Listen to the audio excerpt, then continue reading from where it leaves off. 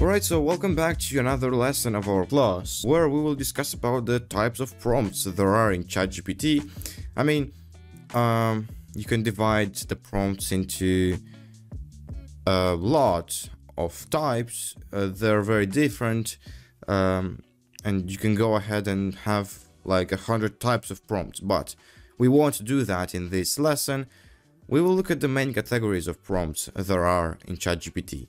And not only, in all chatbot applications and generally, what are the biggest types of prompts? So let's go ahead. So basically we will cover, as I said, the types of prompts in writing, and the main ones will be open-ended prompts and closed-ended prompts, which are subtypes of the biggest types of prompts, so if I can say that. And the biggest types of prompts are simple and complex. So prompts mainly divide into two categories, simple and complex, and then simple prompts divide into simple and closed-ended or simple and open-ended, and the same goes for complex prompts. Complex prompts divide into complex and open-ended or complex and closed-ended, and we will also discuss how to use each type of prompt effectively. For this part of the course, where we will go a bit further into prompt engineering, because this course can be separated into two main parts. The first one will be prompt engineering and how you can use this information I'm giving you to craft better prompts in any case scenario, because I might give you some examples of actual prompts and you can use them. Yeah, of course you can do that, but for what good if you will not be able to craft your own prompts effectively? So we will focus in this part of the course on how you can craft really great prompts, and only after that we will go even further and see some real life examples of how you can use prompts. Anyway, we will identify the purpose of each prompt type, and we will also analyze the effectiveness of prompts, and we will do that in this section. Alright. Now, the first category of prompts is the simple prompts, So simple prompts are just what you might think. They're what they're called like. They're simple. They don't have many details. They're quite to the subject. That's the thing, they don't have details. Easy to remember, easy to understand. And now they divide into open-ended prompts and closed-ended prompts, and then there is leading prompts, which are actually something else, a bit separate, which we will discuss a bit later. You can see them as a different category. I will tell you why in a bit. So open-ended prompts are questions that give ChatGPT creative freedom. What does it mean? Well, it means that the question, and not only the question, because when we talk about open-ended prompts, we mean questions that are that don't have a specific answer and that can allow for creative responses. But when we're talking about prompts in general, it can be not only a question, it can be any prompt you might have, and that doesn't require a yes or no or a factual response. If it doesn't require that, then it might, most likely it's an open-ended prompt. So, for example, you can type in ChatGPT, can you write me a story about a rabbit that goes into space? It's open-ended. Or, can you tell me something interesting I might not know? So this is also an open-ended prompt. It gives ChatGPT the full creative freedom. Moving on, we have closed-ended prompts. Closed-ended prompts are basically prompts that, or questions, in our case they're prompts. You can think of them as questions that have a specific answer. So they don't give ChatGPT as much freedom in terms of creativity. If, for example, you ask ChatGPT, is the Earth flat? ChatGPT will answer, the Earth is not flat. The Earth is round. and you cannot argue with, I mean, you can argue with ChatGPT, and ChatGPT will actually accept, I mean, it actually adapts to your thinking.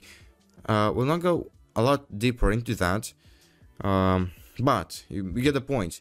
A closed-ended prompt doesn't give ChatGPT much creative freedom because it will answer with yes, no, or maybe it will answer with the fact. And of course, after that, it will go even deeper and explain the concept you're talking about, but it's still a closed-ended prompt because it didn't give ChatGPT lots of creative freedom, so that the outcome is quite predictable. And then there are leading prompts, which, as I told you, are something different because they can be oftentimes confused, and they are confused, and they're quite the same thing as complex prompts. Leading prompts basically are simple prompts that have a few details which might lead the prompt towards a desired outcome. But this is actually what complex prompts are. So if, let's say, you have a simple prompt, but you also have one detail or two in the prompt, you can consider it a simple and leading prompt. But if you have lots of details, such as the topic, the information about yourself, and all that kind of stuff, you can consider the prompt a complex prompt. So this is it. This is a wrap up with the simple prompts. You have open-ended, closed-ended, and I mean, you can remember only these two. This is a separate case, but I mean, it's up to you whether you consider simple and leading prompts in the same category, or you consider leading prompts as part of complex prompts. Anyway, let's move on with the next slide, where we talk about complex prompts. It's the same thing. It's the same thing. You have open prompts, open-ended prompts, closed-ended prompts, and complex prompts, which are basically, I mean, you have a complex prompt, and then you can make it even more complex. You'll get more familiar with this as we go through, with some examples in the following lessons. So open-ended prompts, you already know what they are. The only difference is that you are more, you got more details, so it's more complex. You can add topic at the beginning of the prompt. You can add information about yourself. You can add, let's say, a detail or a condition which might shape the output, the outcome. It's the same thing, only more details. I will show you some examples in the following lesson. Closed-ended prompts, the same thing, only that there is yes or no answer. Only that. So, for example, a closed but also complex prompt could be: can humans breathe underwater without tank oxygen for more than 6 minutes? Right? So this is a closed-ended prompt. I mean, ChatGPT has to provide you with a fact, yes or no. Yes or no. It doesn't have a lot of creative freedom, but it's more detailed, so we can consider it a complex prompt. And then there is complex prompts. These are really detailed, but you should avoid them. This might seem counterintuitive, but you should avoid the complex prompts. It's better to not get into them because they're worse than these two. These are these are the best two. So, I mean, in general, I always tend to recommend using only open-ended and complex prompts. That's it. You don't need anything else. There might be some exceptions, but most of the time, if you need some information, you don't need a closed-ended prompt. You can ask ChatGPT to give you an open-ended prompt. I mean, most of the time, this is the gold. This is where all the gold lays. So we will try to learn how to master open-ended prompts mostly, because the rest of them, you don't need them that much. And as I said, it might sound counterintuitive, but I'll explain to you why you should never use complex prompts. You know, that's pretty much with the main types of prompts. And the key to understanding prompts is to analyze the type of prompt given. And this is what we will do in the following lessons. We will go ahead in ChatGPT and we will start crafting prompts. So let's end with the slides. I don't like slides, probably you don't like them too. I needed them to get you started into the topic we're discussing right here. I will close the slides and I hopefully I will not open it again until the end of this course, because I'm all about examples. So as I said, let's get into examples. So I will start with a simple and open-ended prompt. All right. Let me see what can I do here. So our open-ended simple prompt will look something like this. Can you tell me, or just tell me a trivial fact about something few people know about. Let's hit enter. Did you know that honey never spoils? Archaeologists have discovered pots of honey in ancient Egyptian tombs that are over 3,000 years old and it is still edible. Huh, interesting. So this is an example of a simple and open-ended prompt. It allowed ChatGPT to provide me with an example it wanted. Let's go ahead and ask ChatGPT for something else. This time we will use a closed-ended simple prompt. What is the capital of France? I will hit enter and I will get this answer. The capital of France is Paris. So I got this answer from this closed-ended simple prompt. Sometimes ChatGPT might provide you with more information than you actually ask for. That's okay, but this is still a closed-ended simple prompt because it doesn't have details that would change the outcome too much. Or, I mean, first of all, this is a closed prompt because it's a fact that the capital of France is Paris, and ChatGPT doesn't have much creative freedom here. And about here, it's also a simple prompt because it doesn't have many details. Now, that's it. Not too much to talk about here. This is it for crafting simple prompts. Let's start with a complex prompt that is open-ended. Alright, so in the last example, last time we had this prompt in the past lesson where we have asked ChatGPT for a trivial fact. Let's do the same thing. So provide me with a trivial fact that few people know about. This is still a simple prompt. It is open-ended, but how do we make it complex? Well, it's simple. We add details. Only one detail that can change the whole outcome can make this prompt complex. So the detail I will add is the following: topic, and I will say that the topic is astronomy. And if I hit enter, I will get something else.